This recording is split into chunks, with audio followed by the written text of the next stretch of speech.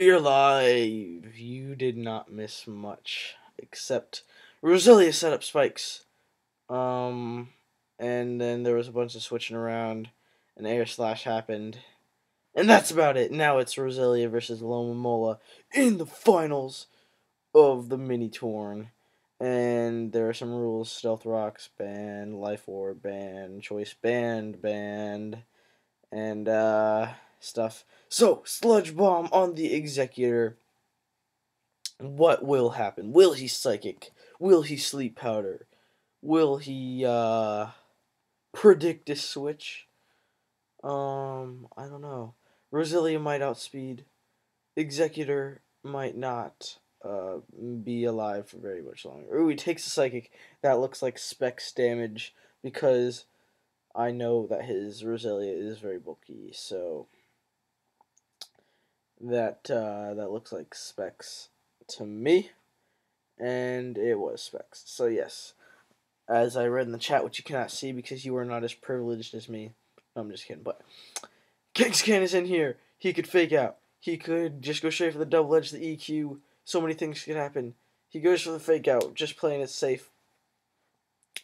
And he could go for the earthquake now. He could switch out, and then he could get shell smash up. Oh, pulls the double into Honor, predicting that. What will happen now? He can't really sub-disable because... Well, actually he can because he only has double edge to hit him. Other than Sucker Punch. Ooh, he makes a nice play, Destiny Bond, to take out the Kingscan because he saw that it was going to be a giant threat to his team. So not bad at all. Goes into Charizard, which is crazily overpowered in NU tier without rocks. And, yeah. So, Primate versus Charizard. Ooh, Charizard is seeming to be scarfed unless the Primate was not scarfed and takes him out the Air Slash. He goes into Caracosta, probably trying to get up his Shell Smash, except the Alomomola is still existent on Hyuntation's side. I always thought it was Hyuntation, but it's Hyunatation. I have no idea what that means, but it's there. And so, he goes for the air slash and he misses the Stone Edge. That is crucial. That sucks, but that's what's going to happen. And he's going to pull a double now, or not a double. He's just going to switch out into a little more. Wanted to take that, and he goes into Roselia as fodder, I guess. And then he was probably going to want to go into his Kangaskhan to get the fake out damage, and I don't know, because maybe fake out and then take him out with double edge, because he wouldn't be able to take him out with the combination of fake out sucker punch. So I don't know what his whole thought process was there, but he actually takes out the Roselia with his Alomomola.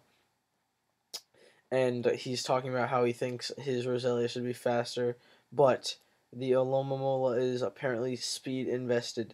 So this is looking like Specs Zard on how he brought it in. That looks like Specs damage. That is some big power for stuff. And someone's calling wins already. It's way too early in the match to say that. And Charizard isn't gonna be able to take out the Alomomola with another Air Slash unless he somehow misses it with that 5% chance.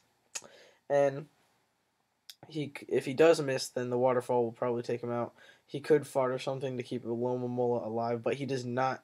He goes down, so it's 3 versus 3.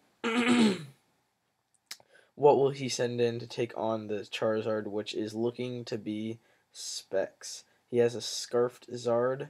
He has a Primate, which I don't know the set of. He has a Haunter. And on Scorpdaestroyer's side, he has a Charizard looking at low health. A Caracosta also at low health. And 36%, which you can't see. And Kangaskhan at full. He has a Primate at full and a Haunter at full. And Charizard at full. So looks like Hyunitation has the advantage here. Let's see how it all rolls out. He just goes for the Air Slash, and he is going to bring in Caracosta. and I don't think he's gonna outspeed after Shell Smash, but they do carry the Aqua Jet, so he might want to try and set that up. He does switch out into Primeape. He does go for the Shell Smash, so that's interesting. It could be a sweep from here on out. I'm not too sure. Unless this Primeape is Scarfed, I don't think it's going to be able to outspeed the Caracosta, and I don't think an Aqua Jet would kill. So, yeah. And, oh, he is looking to be Scarfed, unless that's an extreme. Yeah, that's Scarfed. So, Scarfed, Primeape, and Zard. That's interesting. I ran. Oh, I'm not even gonna get into that. But dual Scarfers can make a fun team. I'll leave it at that. And he's bringing in Kenga to go for the fake out. I'm not sure if fake out Sucker Punch will take him out, but it's definitely Hyunitation's game. So that will be that. That was the NU mini torn final. I'm not sure if it's like best of 3 or whatever. Crit on the fake out. Look at that. Kangaskhan for the comeback with the crits. Crit City. That's funny. But I do believe that in Showdown, when you do switch out, it is more likely to get a critical hit. Or just hacks in general, from what I have experienced. So that'll be the game. I am actually going to wait until it is officially over to call it a game. So let's find out what happens here. Because he might not be able to OHKO the Kangaskhan, but I mean, Primeape's there. And there's not really getting past Primeape at this point. So it is kind of G did a G, and Scorp was winning a lot of battles that I watched, and he was playing really well. So that's good. He goes to the fake out. Double Edge doesn't even kill Zard, surprisingly. So you could take him out with a Sucker Punch. And it's looking like Kanga clutch right now. And yeah, so Kangaskhan is a boss. It's one of the main things that gives me trouble on many of my teams. And it's just really good with the fake out double edge, so with the scrappy, and then the 2 other coverage moves which can be moved around. So that's good game. I hope you enjoyed this tournament match that was not all too exciting, but I'll see you later.